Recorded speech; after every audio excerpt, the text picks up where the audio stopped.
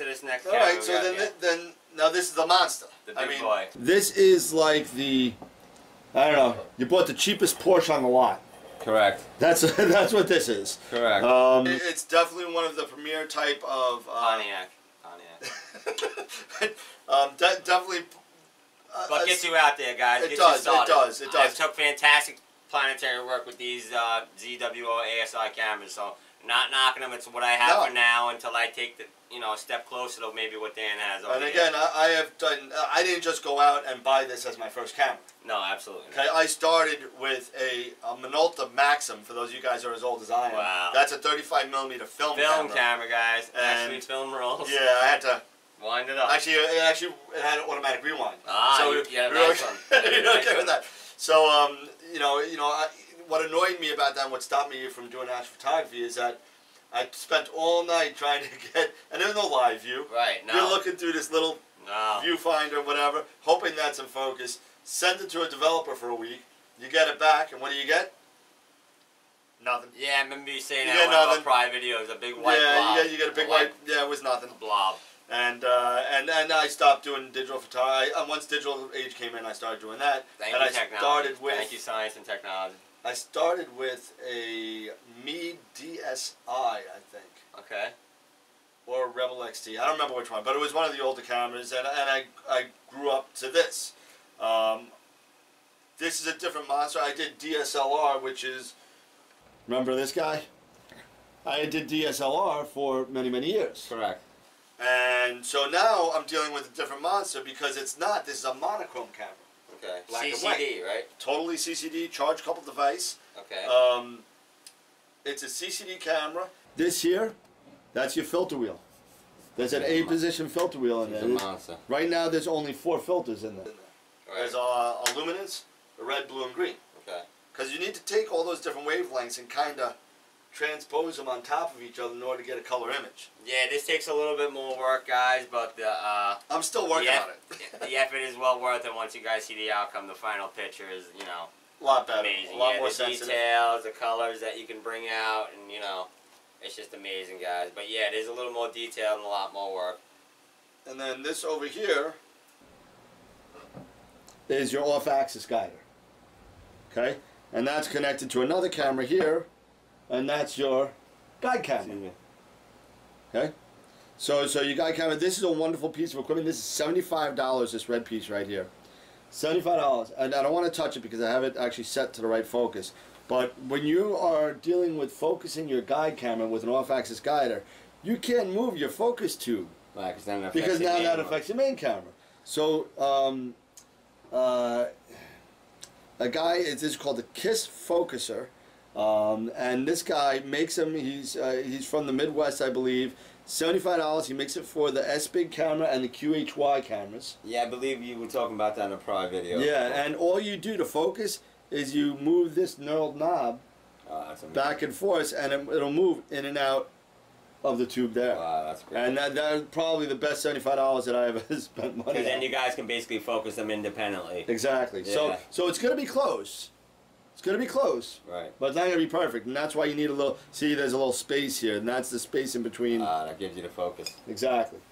So now, when all's said and done, and you put either this camera, this camera, this camera, or whatever you want to put in there, you may have an issue. What would that be, Dan? Back focus. Correct, guys. Yeah, he's talking about you might not have enough space to get the proper focus you need. So with your focuses, certain focuses might give you a longer back focus, let's call it, where you can use everything and get it in focus to use. But other than that, you might need adapters and everything to give you the proper back focus. Which brings us to adapters. I'll let Dan talk about that. Declination Dan. Okay. So this is an adapter for an ES127, and I had an issue with the ES127, and for those of you that have Scientific 127, guys. I had an issue with this, and there isn't enough back focus. Because, see all this? This is all extension tubes here. All this, it only goes to this ring here. It only goes inside to that ring. This extra 2 inches here, that's an extension tube. To help them get proper focus, to help me get focused. Okay, so I didn't have enough back focus, so I needed to make or get. This is actually a part of a camera adapter that I kind of butchered. I think that what is that nose piece? Oh, it's right here. This nose piece was on this adapter at one point, so I just kind of butchered it a little bit to make it work. And it goes right into your off-axis guider, and now I have enough back focus. You don't want to add so much on there because then you get into tube flexion. Right, exactly.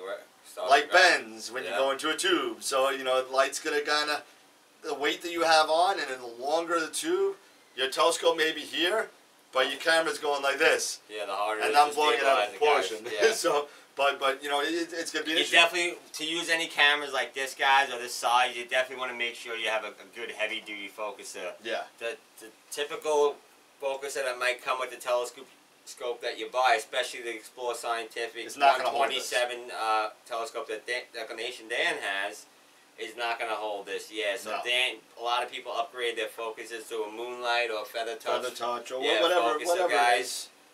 Something a little beefier, more substantial than the Crayford focus, you know, the Crayford style focus that comes with the telescope. Yeah, very important. I would not put this camera on the Crayford, you know, style focuser that comes on the Explore Scientific scope. No, I wouldn't even dream about it. Talk about flexure, it wouldn't even handle it. Yeah. When you're at this point, you're getting automated focusers and rotators and stuff like that. That's for another video. Alright guys, but this is basically how you would, you know, where you would go if you wanted to get started in astrophotography, and the basic, you know, couple $100 cameras to the couple $1,000 cameras that we have here.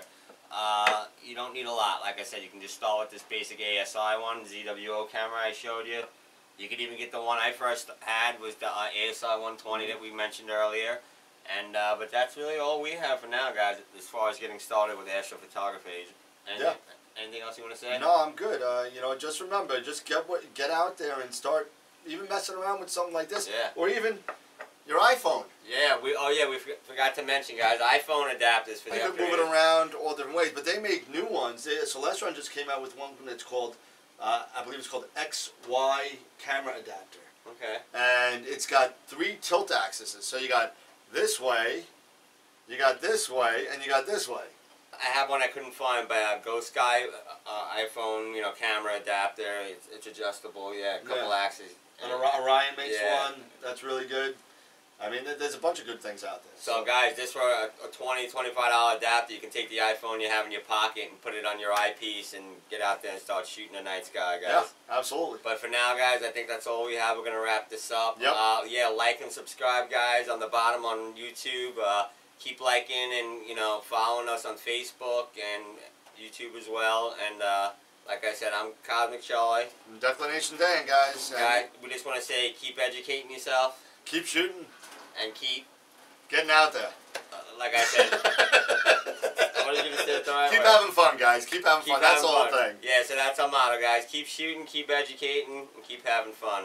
Have a good day, guys. Yeah, like we said, any questions, comments, guys, on our YouTube page, just, you know, comment down below. We'll get back to you very quickly. Even on our Facebook page, guys, the Cosmic Charlie and Declination Dan Facebook page, send us a message and we'll get back to you as soon as possible. But thanks for watching, guys, and we'll be back when we have more. Thank you.